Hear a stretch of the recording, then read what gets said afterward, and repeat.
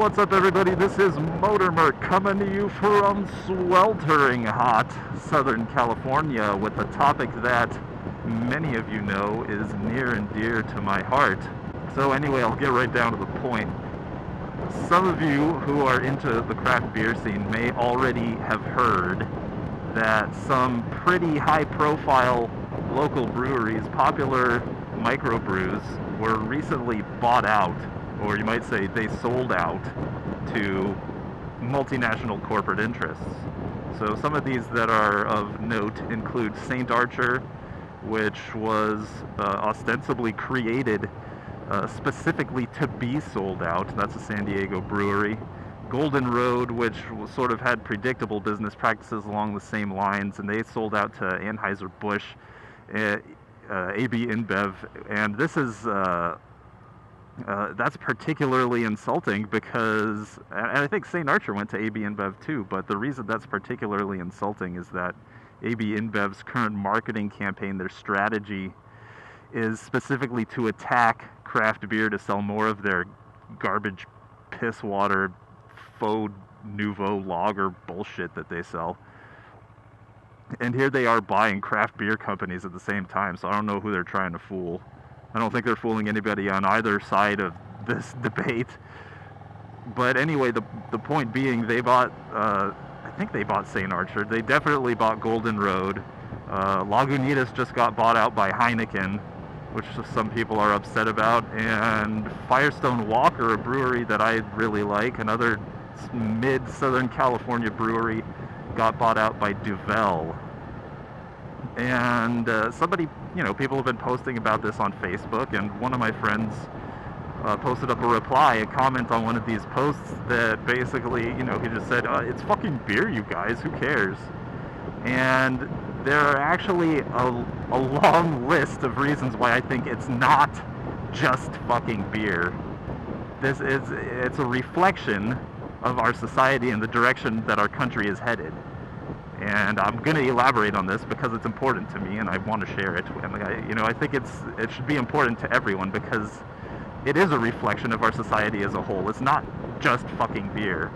So the analogy that I've been making when I try to explain this to people is to a hole-in-the-wall restaurant. I always prefer to go to a hole-in-the-wall place, a local place, patronize a local establishment because it might not, the food there might not be healthier, it might not be more delicious in an absolute blind taste test kind of a way, but it's more satisfying to go and patronize these local establishments because you're supporting the local community, you're supporting local people, you're supporting the uniqueness of neighborhoods and the people who live there, and these small local businesses come up, they sprout up from the community and they reflect the community that they come from because they are founded by people who are from that community, right?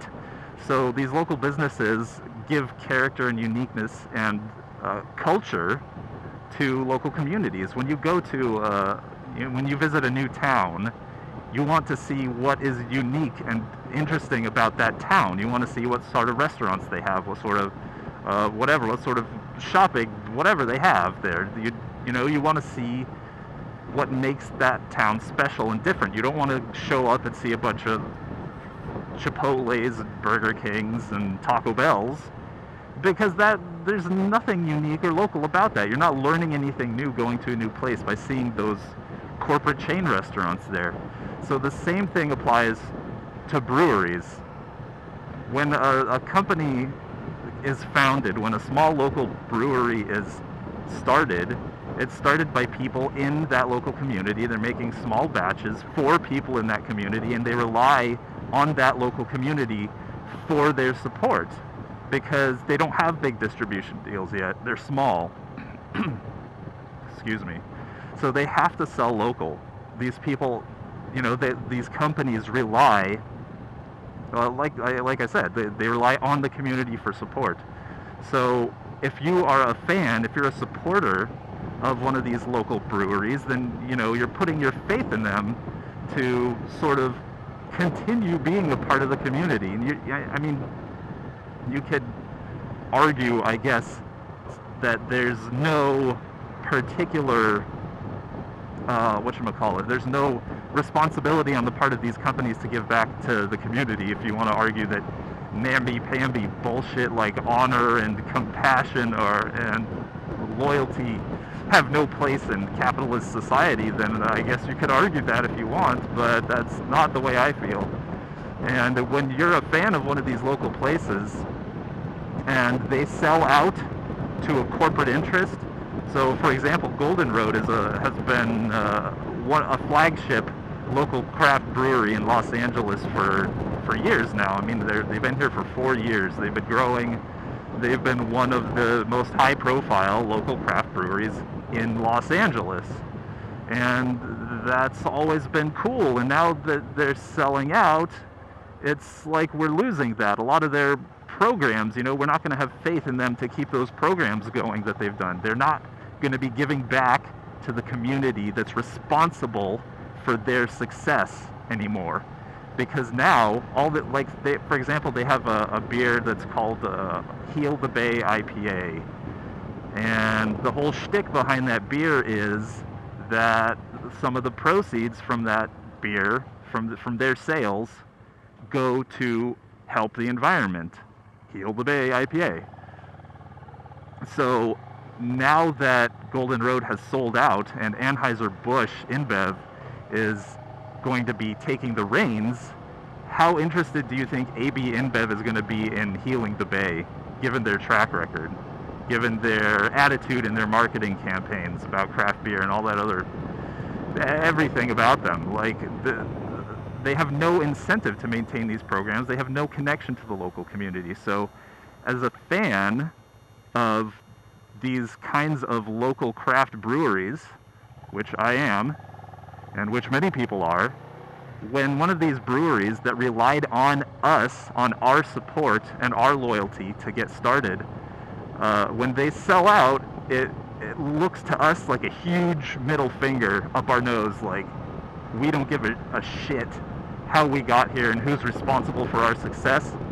We're going to sell out. We're going to cash out on our success, and we're going to huck it all in the name of quick and easy money. And these are not breweries that need this kind of influx either. Like in the case of Lagunitas, they make not just revenue, they make profits in the 7 figures, right? This is a huge company. It might even be more than 7 figures. I don't know. They make millions of dollars of profit, okay? And yet they feel the need to sell out to Heineken because they could write off the entire company for one $500 million check. That's kind of messed up. I mean, well, I understand it's business to them. They don't care. But again, what I'm trying to explain to you is not that it's wrong from a business standpoint. I understand it from a business standpoint. I'm trying to explain why to us as craft beer fans it sucks and why it hurts and why it is hurtful to communities and why it's hurtful to local neighborhoods whose character is defined by these kinds of local businesses. We're losing that when these local breweries sell out to corporations. So anyway, it sucks, and I think the reason it's a big deal is because this isn't just about beer. Like, this recent development with breweries is a reflection on what's happening broadly, globally. Like, all of our local communities, tons of local businesses and independent startups get bought out by corporations like this, and they lose their character. All the innovation goes out of them, except in the rare occasion that the company buying them out can profit off of it in some way. Like, there's no way AB InBev is going to profit off of Heal the Bay IPA's investment in the environment. They're not going to give a shit about that. So anyway, that's my rant, that's my soapbox spiel. It's not just fucking beer.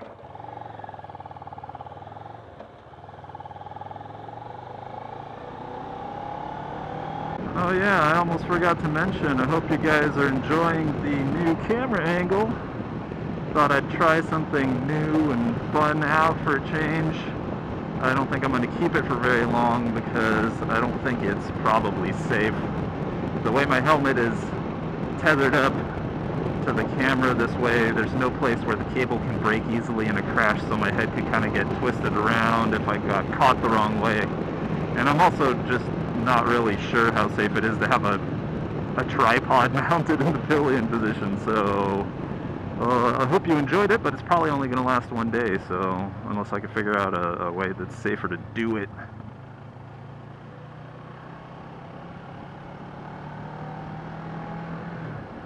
So anyways, guys, thanks for watching.